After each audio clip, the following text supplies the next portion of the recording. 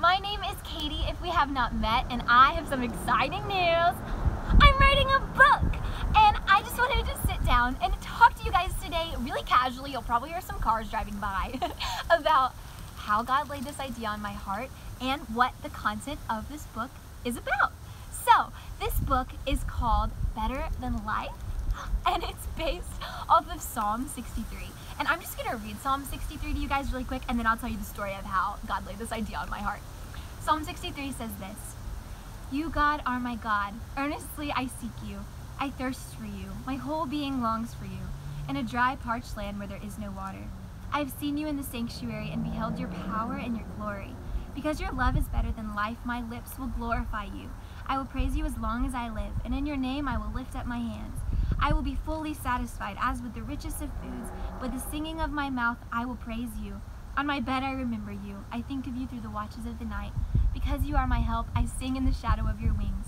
I cling to you, and your right hand upholds me."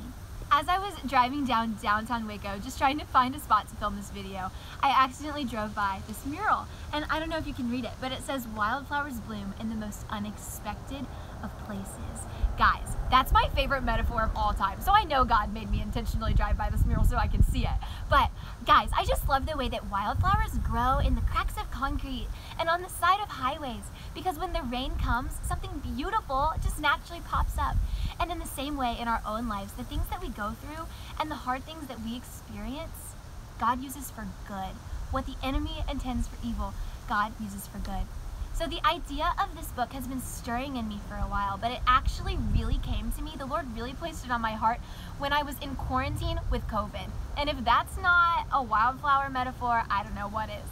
So I was in quarantine with COVID, and one of my friends sent me Psalm 63 one morning, and I read it. And God just laid the idea on my heart so vividly of, wow, the Lord's love is better than life?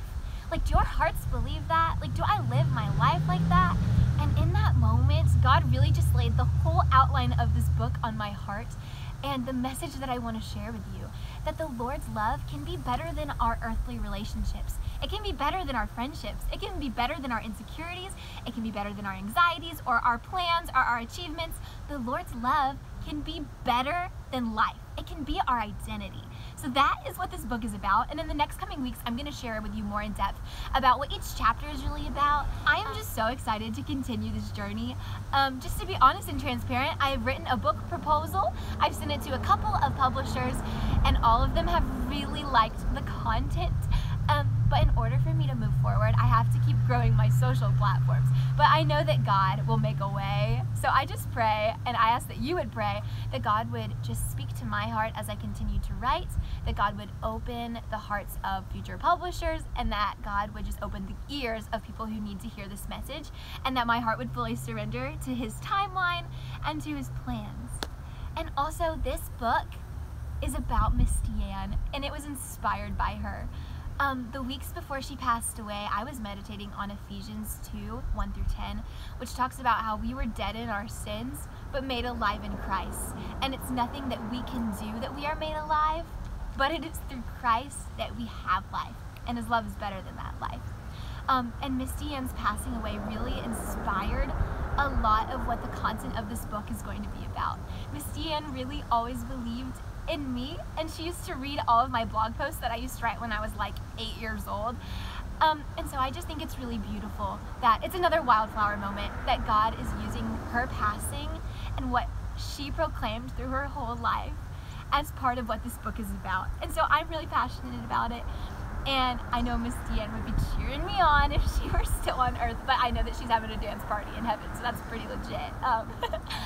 So yes, that is really the heartbeat behind this book. I'm really excited to continue sharing more about what it will be about. Please be praying. I love you guys so much.